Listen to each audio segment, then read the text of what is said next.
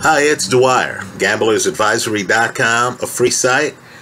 In the comment section of this YouTube video, the description section, are instructions on how to pull us up using your favorite Amazon personal assistant. Let's talk football. I think we can get an edge on the casino on this bet. But first, remember, the opinion you should follow should be your own. Just consider this video to be a second opinion from a complete stranger online. Now, in the 2018 season, 2 years ago, Pat Mahomes threw for 5,097 yards. Right? 5,097 yards. Now, that's one of the reasons why Pat Mahomes just signed a blockbuster new deal. Right? The other, of course, being that he just won the Super Bowl the following year. But in 2018, only one quarterback, one, in the entire National Football League, threw for more yardage than Pat Mahomes. And that quarterback, and it was the last time he played a full season, Ben Roethlisberger, threw for 5,129 yards. Again, that's 5,129 yards. I'll concede. He had Antonio Brown that year. But understand, he wasn't just slinging the ball and throwing a lot of picks. He actually had a 96.5 quarterback rating. Again, a 96.5 quarterback rating. You're talking about one of football's best quarterbacks. Right? Even today, he's among the highest paid quarterbacks in the league. He's one of those few quarterbacks who have won multiple Super Bowls. I understand he's a little bit older, but people seem to believe in Tom Brady going into next season. Right? By the way, we like the under on the win total for the Tampa Bay Buccaneers. But understand, Tom Brady's several years older than Ben. Also, Ben's been telling people that the surgery he had has removed the pain from his shoulder, and that this is the first time in several years that he's thrown the football without pain. Now let's look at his team. The Steelers last year were 8-8. This is a year in which Ben got hurt early. They were 8-8. So, let me give credit where credit's due. On an excellent site, footballoutsiders.com. Again, it's footballoutsiders.com.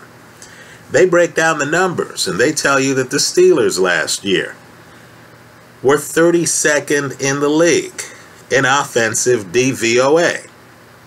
In other words, the Steelers were bad offensively last year.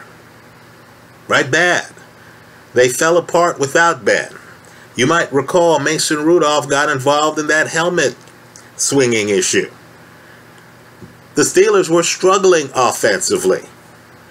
Right? Le'Veon Bell gone. Well, understand, defensively, according to footballoutsiders.com, the Steelers were the third best defense in the National Football League. Right? The third best defense. They were third in DVOA. They were 8th, top third of the league on special teams. Right? Well, let's say you're a Pro Football Focus guy and not a Football Outsiders guy. What I want you to do is to look up that Steeler defense on Pro Football Focus. Look up the secondary. And you'll find that the Steelers have an elite secondary. Elite. Going into this year. Now let's think about their division for a moment. Right? Joe Burrow, I can tell you he beat me on some college games I bet on last year. I say he beat me. The guy was throwing dimes. I could not believe how accurate he was. I believe Joe Burrow's the truth. But I also believe this is the National Football League. He's joined a bad team, and he's a rookie quarterback. This league treats rookie quarterbacks poorly. Right? Joe doesn't know the NFL DBs. I believe Cincinnati's going to struggle. Let's talk about another team. They're loaded from a talent perspective. The Cleveland Browns. They are loaded. I happen to believe in Baker Mayfield. Right? Baker, excellent rookie year. Had his struggles his second year. Here's the problem I have with Cleveland. New head coach. Folks, that places you at a disadvantage versus Mike Tomlin, who's been to multiple Super Bowls. Right? Mike Tomlin's been the Steeler coach forever. He and Ben work well together. There's continuity there. There's leadership there. You don't have any such guarantees this coming year in Cleveland. You have a rookie head coach. I'm sorry, the water's too deep. The other team in the division are the Baltimore Ravens, with their own Super Bowl winning head coach, John Harbaugh. Right now, the Ravens are favored to win the division. They should be. They're loaded. They have the reigning MVP, Lamar Jackson. But let me just put it to you this way. Lamar Jackson's never thrown for 5,000 yards in a season. And I'm one of those people who's a skeptic on running quarterbacks. I've seen some guys look spectacular. RG3 lifted the Washington franchise into the playoffs. Looked great doing so. Got banged up. Cam Newton, he's coming off surgery, folks. Right? He's coming off his own surgery. If you look at Cam's numbers, they have not been spectacular. He hasn't passed for 5,000 yards in a season in his career. Right? Cam's that guy who has a hard problem completing 60% of his passes while passing for 4,000 yards in a season. You look at Michael Vick. Excellent running quarterback. At times. At other times, not so much. Right? Not so much. I believe his career can best be described as uneven. Right? Ignoring the off-the-field problems. You have some quarterbacks who move. Russell Wilson moves. Aaron Rodgers, when he wants to, moves. Right? But I believe a moving quarterback is different than a running quarterback. You look at the Baltimore Ravens offensive scheme, and they have plays designed for Lamar Jackson to run around the corner, beat the defensive end, gain some yards. Right? That's different than the Russell Wilson approach. Russell Wilson is Fran Tarkington. He's moving around the pocket to buy time. Right? His number one goal is to pass the ball down the field. Now, as he moves around the pocket, suddenly there's nobody in front of him. There's 10, 15 yards of green grass in front of him. Okay, guys like that will take off. I don't consider Lamar Jackson to be that quarterback. I view Lamar Jackson to be more of the RG3, Michael Vick type quarterback. Right?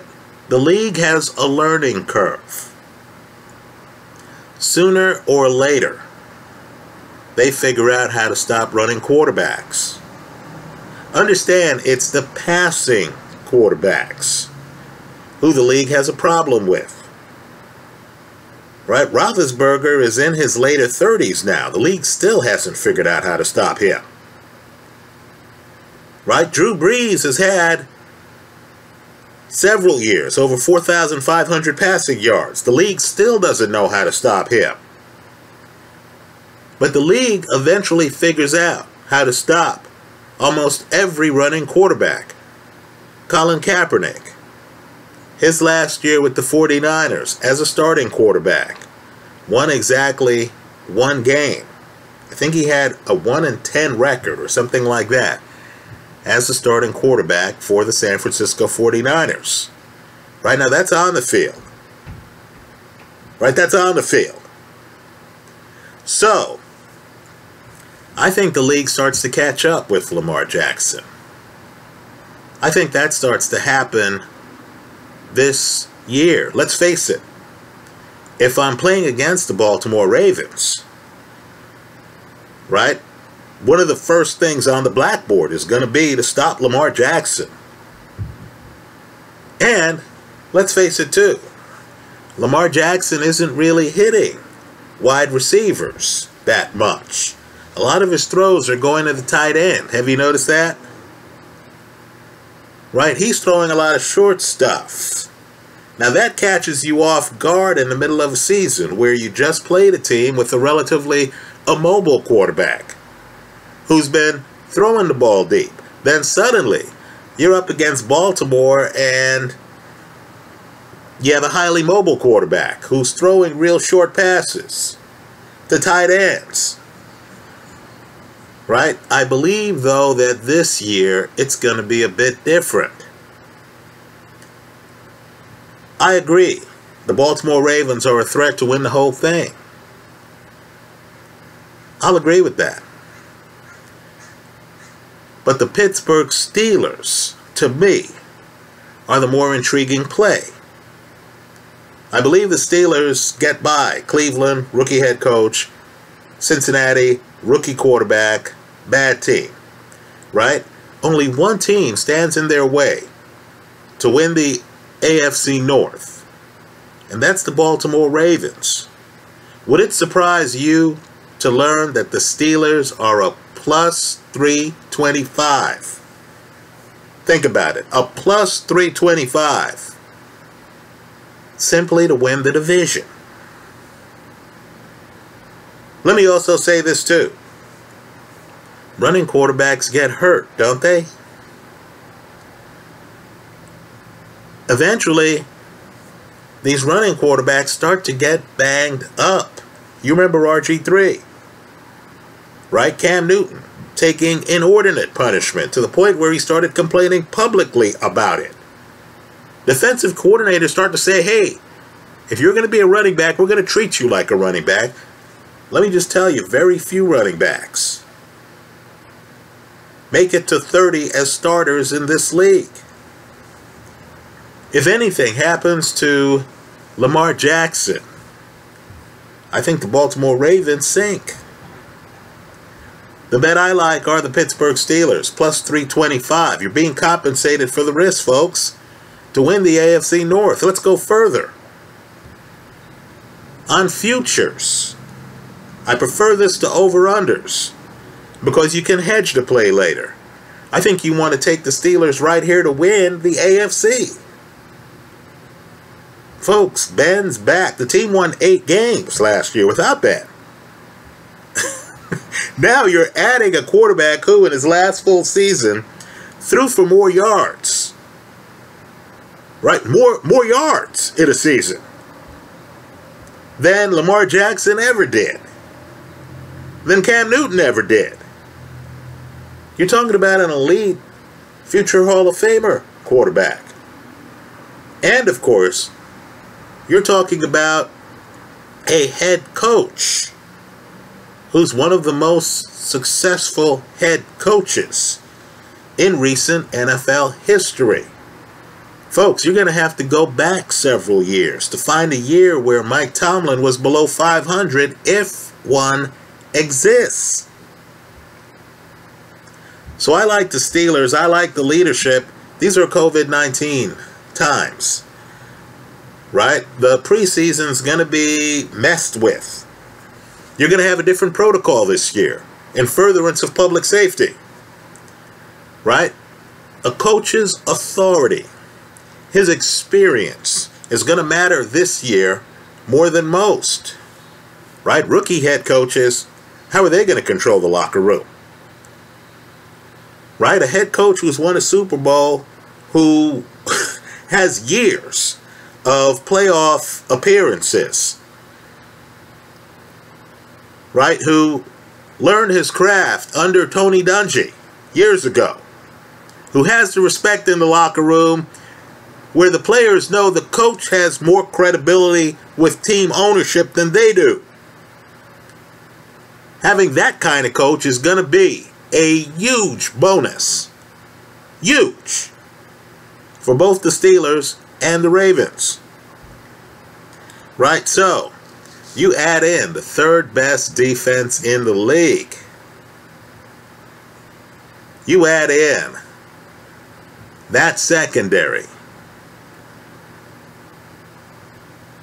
with this quarterback.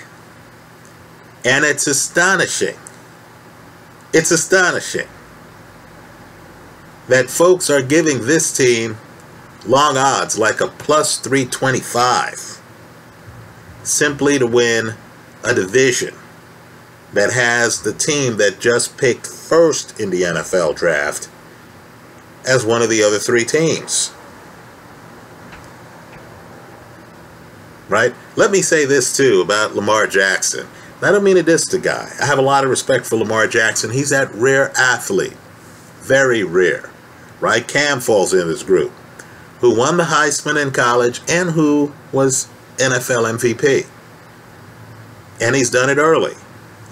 But understand, 2 years ago, teams spent their off season preparing for Joe Flacco. Then in the middle of the season, they switched it up to Lamar Jackson. Defenses weren't ready. Right? They didn't know Lamar. They couldn't handle his speed and agility. Last year, right, Lamar shined. He had a full season. He had an MVP season where he was simply remarkable. Teams weren't ready. But now, the Ravens aren't going to sneak up on anyone. They were the 1 seed at the end of last season. They're not going to sneak up on anyone. Everyone knows about them. Everyone knows about Lamar Jackson. He's going to get tested this year. And one of the teams to test him are going to be the Pittsburgh Steelers. I like the Steelers to win the AFC North. I like the Steelers on the over in terms of win total. I like the Steelers as one of the plays, right? You want to have a betting portfolio. I like the Steelers, given the leverage you're getting, as one of the teams that you want to pick on a future to win the Super Bowl. But understand when I say that, we're certainly going to have other teams, including the Baltimore Ravens, to win the Super Bowl, right? You want to have elite teams that you're getting relatively good odds on right here, right? So you can hedge later. So if the Steelers do surprise some people and they make it deep in the playoffs, you're already taken care of on that side of the ledger. You can then fool around and put money on the team they're playing against. So you can have action on both sides of the play. I think the Steelers are a serious sleeper this year. I love the idea, just love it, of Ben coming back. Understand, you don't have the dynamic you're going to have in Tampa Bay, where this is Tom Brady's first time away from home. Hasn't he played every pro game of his career as a member of the New England Patriots? Well, this is like going away to college, right? Now he's going to wake up and he's with a new team, Tampa Bay, right? Rather than see New Englanders in the stands and kind of know the lay of the land, right? Rather than have the advantage that he had in New England of being a cold weather quarterback and looking at a team like the Dolphins freezing to death up there in Gillette and just knowing these guys aren't going to beat us in December with the wind and snow. Right now you have Tom Brady in a warm environment with a new head coach who's telling a guy in his 40s, mid-40s, I want you to throw the ball down the field.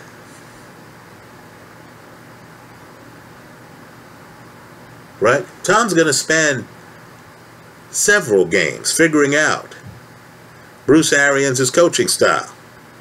Bruce is going to spend several games figuring out exactly what Tom can and can't do in his mid-40s. This is football.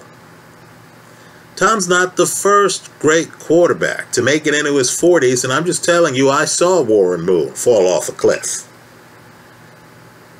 Right? We've seen guys who look like they could play forever. Peyton Manning suddenly have that neck injury. Oh, he's not the same when he comes back, right?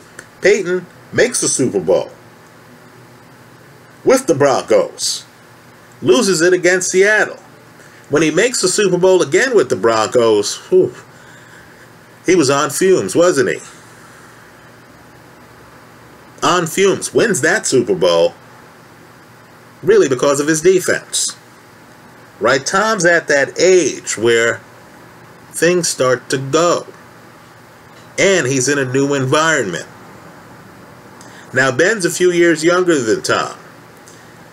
If things start to go on Ben, just understand that his coaching staff knows him. Mike Tomlin has been with him for years. Right? The fans know him. So those games in Pittsburgh where he looks across and he's seeing some warm weather team, the Chargers or some team, and he says, there's no way these guys are going to survive this cold late November day in Pittsburgh. He can still say that this year. You got continuity with the Steelers, and that extends to the Steeler defense. I think the Steelers are a sleeper. I don't think the odds accurately reflect their chances. I think the odds are a bit too long for the Steelers right now. I think there's an opportunity for gamblers. That's how I see it. Let me hear from you. I hope you leave your comments in the comment section of this video. If there are other teams, other opportunities that you think can give us an edge on the casino, share that with the subscribers here on YouTube. Thanks for stopping by.